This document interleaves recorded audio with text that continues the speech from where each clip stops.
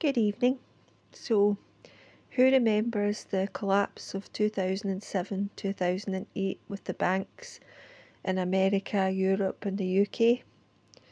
I remember it because at the time I worked in a bank and it was quite a shock. I woke up in the morning, I was getting ready for work, and I got a text from a relative asking me if I still had a job. And of course, I had no idea what they were talking about. Switched on the TV to see that there had been a massive financial crash. And that's where it all started. So when I arrived at work, we found out that it was really, really bad.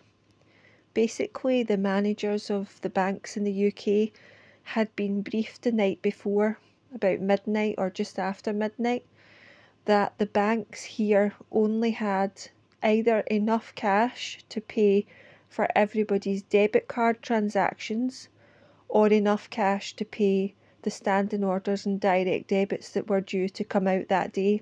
They did not have enough for both. So we were told at that point by our manager, if you need any money out of your account, you'd be best to take it out now, because after today there might not be any money in your account. And at first I wasn't really quite sure of the seriousness of the situation because I was still very young when I had this job. But as soon as we opened the doors, the queue for the bank was up the street and round the corner, and it was like that all day for days on end. We actually ran out of cash, and the days following that we had to limit how much we could give out to people. And the ATMs ran out of cash as well because everybody panicked and everybody came and took out what they could get out of their bank, because naturally you don't want to be the last person going there and there's nothing left. So of course this started what people would probably call a bank run. Everybody came and everyone wanted out all of their savings and all of the cash in their current accounts. They did not trust the banks enough to leave it in there. And so this started a domino effect. And what basically happened was the government reassured the public that they would shore up the biggest banks, the ones that were what they called too big to fail. But it meant the smaller banks like Northern Rock, they went under.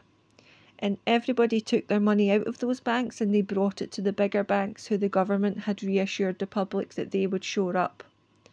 So people were taking cheques out of Northern Rock for like 200,000 and things like that, and they were bringing them to other banks to deposit there where the government had told them it was safe. So Northern Rock was lost, and quite a few other companies went under at that point as well.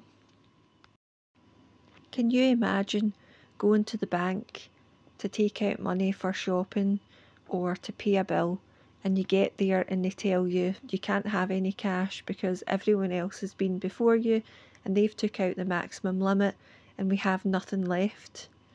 That shocked a lot of people. They just couldn't believe that the bank didn't have their money. It was gone. A few years later, we saw the same situation arise in Cyprus, where they had a financial crisis.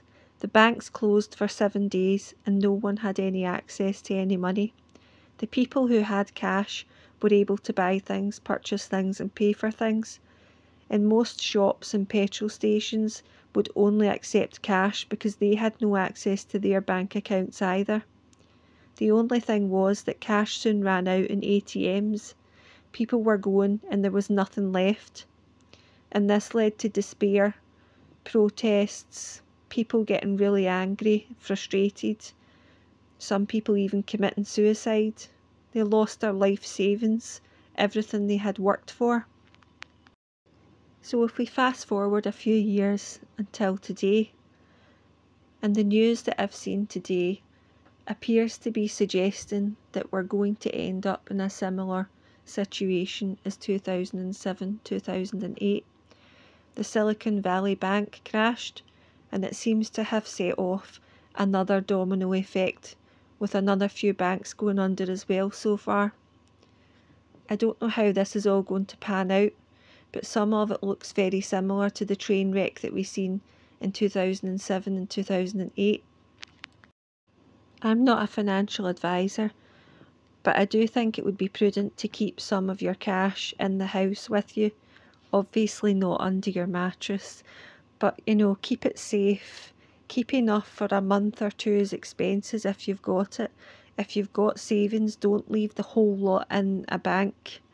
I don't think it's the best place for your money to be right now, but get a safe place and keep it at home, and don't let anybody know that you've got it there.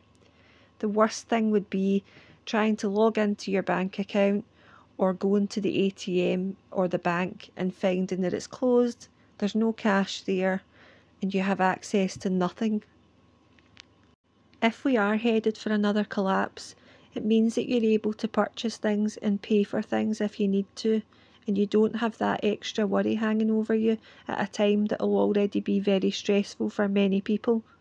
If you are going to keep some cash, try and keep a variety of notes as well, not all big notes like 50s and 100s, because some places might not have a great deal of change either, so you want to have some small notes for these types of situations.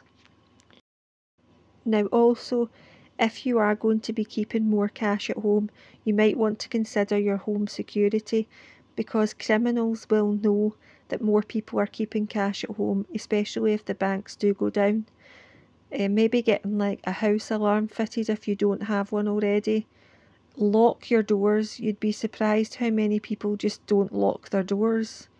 Keep your doors and windows locked, and maybe fit home security cameras, which are quite a good deterrent a lot of the time as well. Sort of simple things, but have a look into your home security. Another thing to consider might be having some shelf-stable foods at home.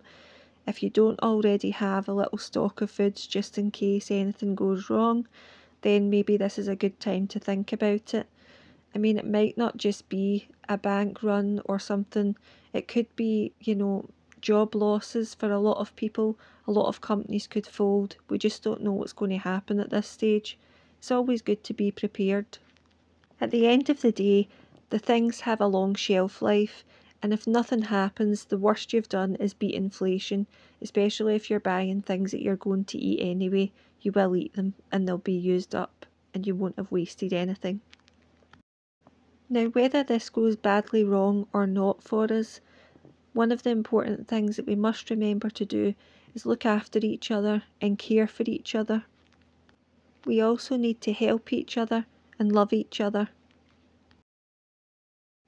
But remember that no matter what happens, the most important preparation we can ever have is spiritual preparation.